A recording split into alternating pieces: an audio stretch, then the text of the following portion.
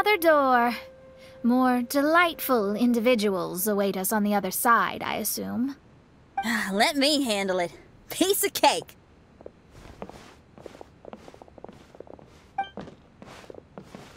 Miss, your hairstyle is really strange.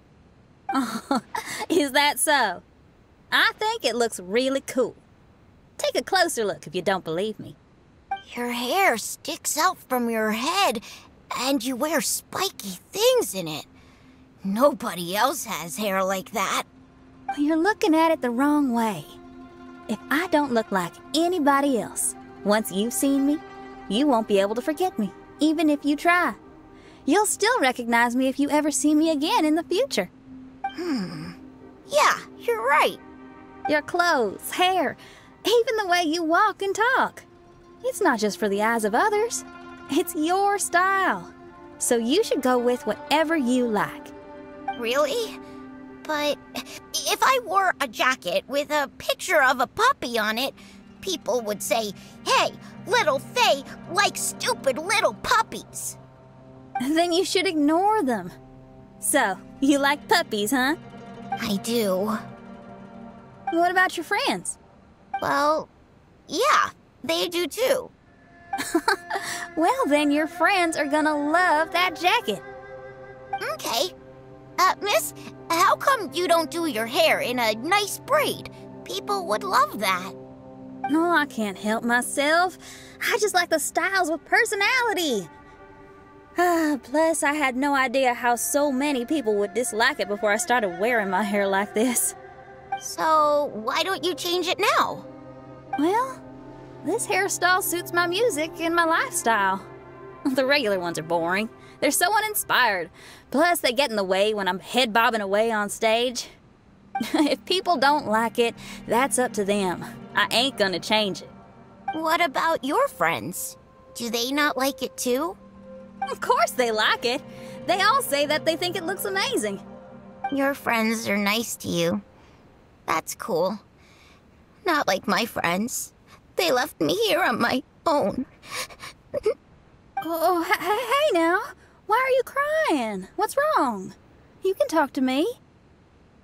Little Lulu and little Mung, they're ignoring me. We were gonna meet at the docks today, but they still haven't shown up. These kids are way too young to be standing each other up like this. No. Stay right here. I'll go take a look around. I'll bring them to you once I find them. Oh, okay. Thanks, miss. I'll never say anything bad about your hair again. See, now you're talking sense. I'll see you later.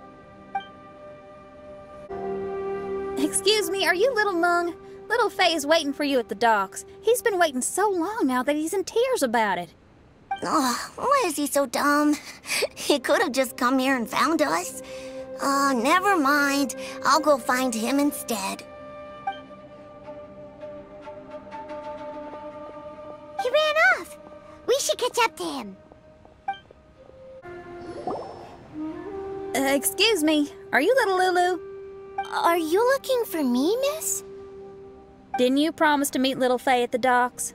Why aren't you going to meet up with him? He's crying because he thinks you've abandoned him. Huh? Oh, that silly dum-dum. Why didn't he just come to look for us? We prepared a surprise gift for him. A surprise gift? How strange. You dum-dum. We were preparing a surprise gift for you. We didn't think that you wouldn't come to try and find us, and definitely didn't think you'd start crying about it. I'm sorry for being such an idiot. No, I'm sorry. You're not an idiot. I guess we shouldn't have been so secretive about it. We didn't come to the docks to meet you because we wanted to give you a big surprise for your birthday.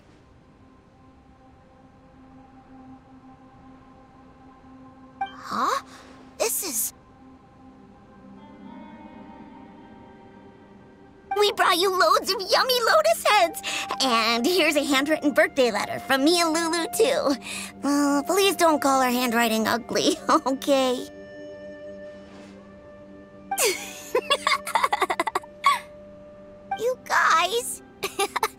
Thank you.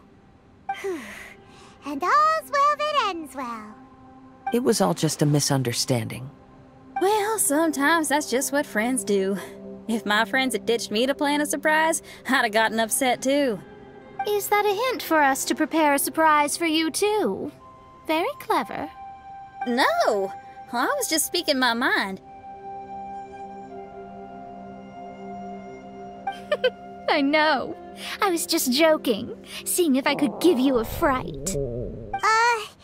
Everyone? Paimon's hungry. It's almost lunchtime, so how about we have lunch at my house? It's not far from here. So, even your house is in this mirage?